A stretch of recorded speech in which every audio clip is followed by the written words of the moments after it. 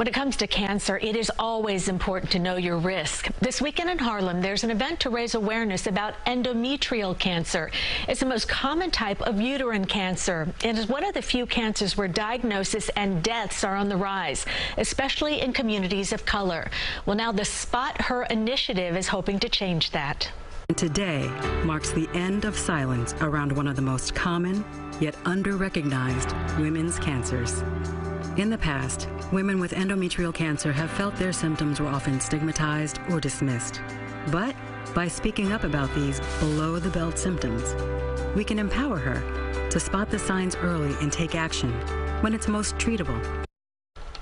Our next guest is Shawn Smith, an endometrial cancer survivor who now advocates for women to pay attention to their bodies. Good morning, Shawn. Good morning. Now, thankfully, you are now in remission, but what was it like when you received your diagnosis? Oh, the first thing that ran through my mind was, okay, God, what next? What could you hit me with? It was shocking, you know. I was scared. And then I wanted to know, well, what are my next steps? What do I do? And Shawn, why is it so important for you to share your story with your Harlem community and other women? It's important to share my story because I want women to know that if you receive this diagnosis, there's nothing to be afraid of. Take action. You know, I want women to know we have to start talking about what's going on below the waist. So if you are having an abnormal period, if you're having intense cramping, if you're having spotting or bleeding after menopause, you need to go to the doctor. It doesn't mean that it necessarily is cancer, but get it checked out so you can be reassured that it's not cancer. And if it is, your next form of action is, what are my next steps? Ask the questions, do the research. That's right. Ask the questions and get the answers. So often people are just afraid to hear the answers. But as you said, you got to get them before it's too late. Now let's go over some of the symptoms for women to be aware of. Abnormal bleeding, spotting or discharge after menopause, irregular or heavy bleeding in younger women before menopause, and pelvic pain or pressure. A lot of women experience these symptoms. Why is it crucial not to ignore them?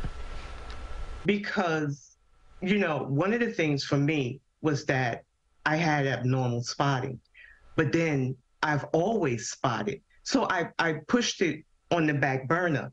And in doing so, it delayed me receiving treatment.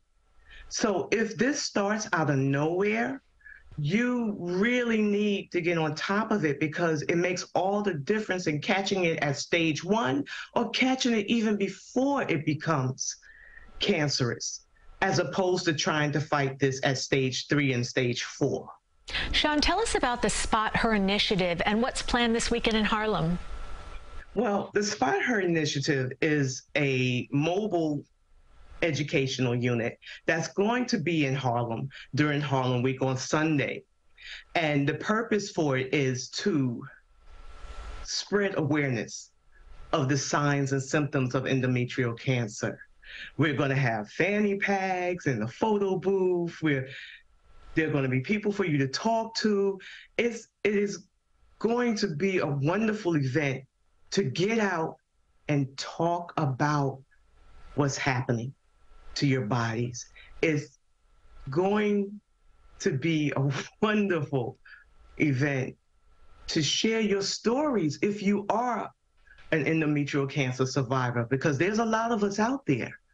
There is a lot of us out there. So come out, please come out and show your support Sunday. I promise you, it's going to be worth it. And I'm going to be there, so. Well, that's worth it right there. And Shawn Smith, thank you so much for sharing your story, because it makes such a difference when someone with lived experiences is courageous enough to talk about it openly. So thank you so much for everything you do. Thank you for having me. And you can learn more about endometrial cancer this Sunday, August 20th at Harlem Weeks Health Village. It'll be at West 135th Street between Adam Clayton Powell Boulevard and Malcolm X Boulevard from 1 o'clock to 7 p.m. And if you'd like more information, go to our website, cbsnewyork.com.